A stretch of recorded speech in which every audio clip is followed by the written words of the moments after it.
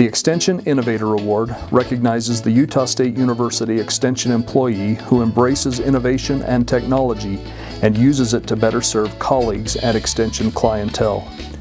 Darren McAvoy has advanced forestry in several new directions in both use of wood products and delivery of information. One of these technologies is mobile pyrolysis. This approach transforms wood chips and other waste streams into three products: biochar, bio-oil, and syngas.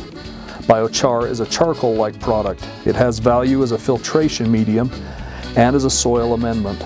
It can also increase the water holding capacity of soils and is a form of carbon sequestration.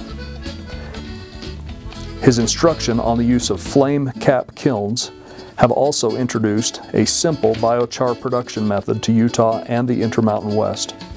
As the principal investigator of a wood innovation grant from the USDA Forest Service, Darren is leading the way to introduce a new construction method, cross-laminated timber, to Utah that uses waste wood.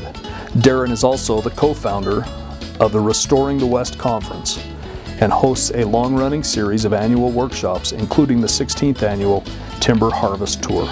With more than $2 million in external funding to date, Darren is making a difference in how we manage Utah's forest resources.